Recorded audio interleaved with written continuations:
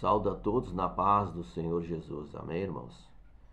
Vamos ler a palavra de Deus no livro de São Mateus, capítulo 11, 28, que diz assim, Vinde a mim todos que estáis cansados e oprimidos, eu vos aliviarei. Tomai sobre vós o meu jugo e aprendei de mim, que sou manso e humilde de coração, e encontrareis descanso para as vossas almas, porque o meu jugo é suave e o meu fardo é leve. Amém? Então, aprendei de mim, que sou manso e humilde de coração. Amém? Aprendei do Senhor Jesus. Aprendei de mim, diz o Senhor. Aprendei do Senhor. Aprendei de mim, quer dizer aqui, né? Que sou manso e humilde de coração. Aprender com Jesus é todo instante a pessoa dá lugar ao Espírito Santo. A todo instante a pessoa crê que Jesus está ali. É importante a pessoa ter oração, orar, buscar a Deus, crer que Deus está falando com ela. Deus, ele vai usar pessoas para nos ensinar. Pessoas até mesmo iradas, pessoas revoltadas. Deus vai usar pessoas que até mesmo não aceitam. Deus pode usar essas pessoas. Deus vai usar pessoas murmuradoras. Como assim Deus vai usar? Deus vai permitir que nós estejamos perto dessas pessoas para entender essas pessoas, para aprender a vigiar com essas pessoas. Mas por que isso acontece? Para nós termos discernimento espiritual. Então, quando diz ali, aprendei de mim que sou manso e humilde de coração, nós temos que entender que o Senhor veio aqui na terra para ensinar o povo a ser humilde, a ser manso, certo? Humilde de coração, manso, tá? Quando o nosso coração ele está ligado com Deus, nada nos afeta. Uma pessoa irada, uma pessoa revoltada, uma pessoa que está com os seus pensamentos longe, né? Uma pessoa blasfema, nada isso vai nos atingir. Por quê? Porque nós estamos ligados com o Senhor Jesus. Então, nós estando fazendo a vontade de Deus, essa alegria do Espírito Santo, ela permanece em nós, né? Ela permanece. E quando essa alegria, essa unção de Deus, essa graça de Deus permanece em nós, nada nos atinge. Nada. E nós vamos ter um discernimento maior. Amém? Agora, o aprender com Jesus, por isso que eu digo, não é só ouvir um homem de Deus, uma mulher de Deus, uma inspiração, ou uma leitura que nós vamos aprender de Jesus. Não, nós vamos aprender de Jesus até mesmo com aquelas pessoas brabas, pessoa irritada. Mas como assim, Alfredo? É assim, a pessoa está irada, está revoltada, está braba, nós vamos ficar calados. Nós vamos ficar, procurar não botar lenha, como diz outro, né? Não deixar aquela pessoa mais braba ainda, certo? Mas se a gente não sabe que aquela pessoa está braba, uma hora a gente vai ficar sabendo, entendeu? Aí sim, aí a gente vai acalmar, né? Ficar tranquilo, certo? Isso é aprender com Jesus também. Aprender com Jesus não é só o fato de eu ler a Bíblia. Não. É entender as pessoas. Procurar entender as pessoas. Procurar valorizar as pessoas. Eu estou aprendendo com Jesus. Eu valorizando os irmãos, eu valorizando as pessoas, eu estou aprendendo com Jesus. Jesus, vamos assim, ó. Jesus, quando viu aquela mulher, que eles iam apedrejar ela, certo?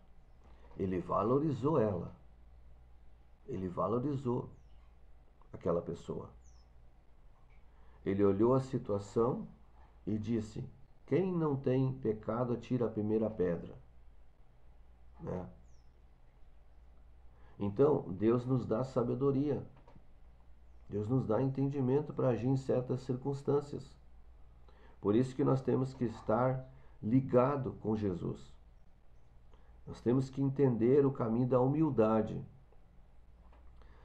Jesus sabia que lá no Velho Testamento, certo?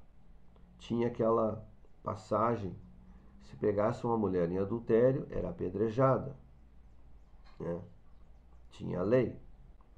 Só que agora Jesus vem trazer a graça, vem trazer a misericórdia. Porque Jesus viu que mesmo na lei eles estavam fazendo coisa errada, né? Então Jesus disse para eles: quem não tem pecado, tira a primeira pedra. Amém? Então assim, ó, se uma pessoa tem uma situação difícil, ou até mesmo vem com palavras, né, para querer nos condenar, ou para querer fazer uma confusão, nós, estando em mansidão, em tranquilidade, né, aquela pessoa ela vai ficar parada. Aquela pessoa ela não vai atingir nós, porque ela vai ver que com nós é diferente. Então, quando a gente entende que uma pessoa é revoltada, irada, a gente está aprendendo com Jesus. Quando a gente percebe que as pessoas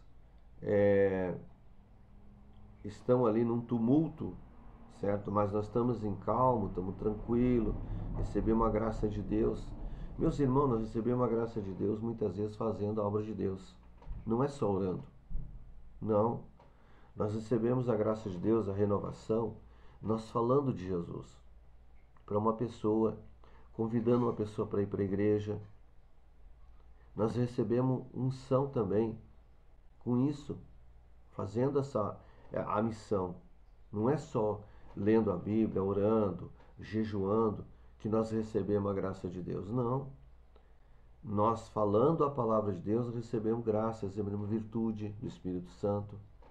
Amém? Então nós temos que entender como agradar ao Senhor.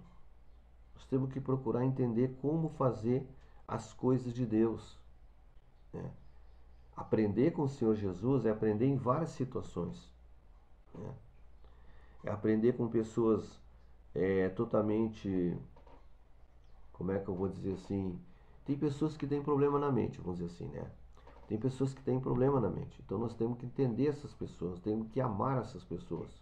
Nós temos que passar por esse processo para nós ter uma mansidão. Como é que nós vamos ter uma mansidão se nós não passar por uma luta, por uma perseguição, até mesmo alguém perseguindo a gente, né? Eu trabalhei em lugares que eu fui perseguido, meus irmãos. Fui perseguido de várias maneiras. Trabalhei em lugar que as pessoas me incomodavam, certo? Me tirava a paciência. E tudo isso eu aprendi. Para ter mansidão, para ter calma, para ter tranquilidade, para ter amor pelas almas, para poder pregar para aquela pessoa, né? Graças a Deus, Deus me deu a vitória com isso. Então, aprender com o Senhor Jesus, todo dia nós estamos aprendendo. Sempre tem uma coisa nova, sempre tem algo novo que vai nos despertar, que vai chamar a atenção e nós vamos aprender. Seja buscando ou deixando de buscar, adorando a Deus ou não adorando, ou então nós vamos aprender com Jesus. Mas o melhor é adorar, é ler a Bíblia, é orar, é jejuar, né? É pregar a palavra de Deus. O melhor é fazer a vontade de Deus. Porque às vezes a pessoa, passou um tempo, eu não fiz isso, não fiz aquilo. Mas você aprendeu. Naquele tempo que você não fez, naquele tempo que você não leu, você perdeu a graça. Naquele tempo que você não foi no culto, não recebeu uma mensagem, você aprendeu como é ruim ficar sem ir na igreja. Você aprendeu com Jesus. Você aprendeu, Jesus te ensinou. Opa, aqui não dá para ficar. Aqui não dá para ficar. Eu tenho que jejuar, eu tenho que orar, eu tenho que ler a Bíblia, né? Eu tenho que pregar, eu tenho que convidar as pessoas para ir na igreja. Amém? Então, eu creio que Jesus falou com todos nós. Amém? Essa era a mensagem na manhã de hoje, certo? E que Deus abençoe a todos. Se você gostou do vídeo, se inscreva no canal, ajude o canal. Amém? Estamos precisando aí das vossas ajudas. Temos meta no canal, né? E Jesus vai dar a vitória. Amém? Fique com Deus.